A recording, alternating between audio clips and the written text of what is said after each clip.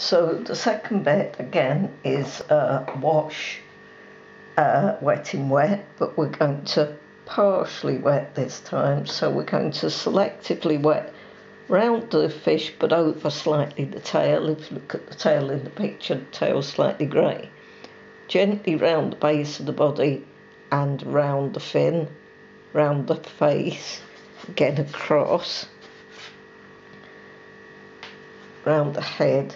Now I'm going to go slightly over that side of the body, but not over this part of the fin, because if you look at the picture there is a shadow at that spot, so just filling in.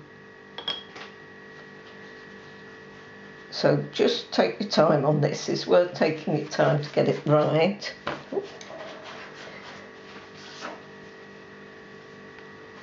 And make sure everything's wet. So again, when you get to the end, just check the beginning, re-wet if necessary. Just get that so it's in a position that you're going to be able to work. Then we're going to use some of the grey.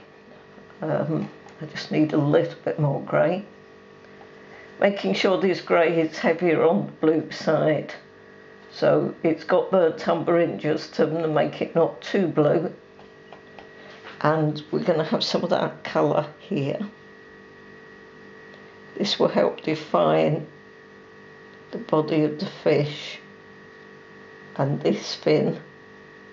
And this sort of comes outwards a little bit, and maybe just leave it loose around the tail. So you'll get a hard edge by the body of the fish, but you'll get a soft edge over that tail area. And just take that out because I've got a little dry spot there. Maybe use a little bit of cerulean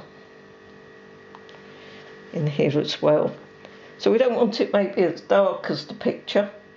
Again, this side of the body got a bit more definition, but we can also take that grey shadow over this side of the fish. And because we don't want a hard edge on this inner edge, remember what you do, you just squeeze your brush out and run your brush through that edge, and you can see that the inner edge then goes soft. That's fine, that's all the shadow we need. Maybe a little bit more intense green coming in here now. And just taking that carefully round the fin here.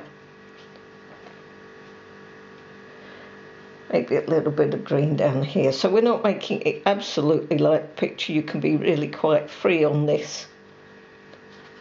I think I probably just need a tiny bit more grey over on the left, so running out of colour. Because it's wet, I've got time to remix. Just going to strengthen a little bit here. Just so that blue-grey comes across. Maybe a little bit there. That's actually pretty good. You can even do this slightly dry in areas if you choose. You can be a little bit blotchy, so you can blob with your brush if you want. That's pretty good.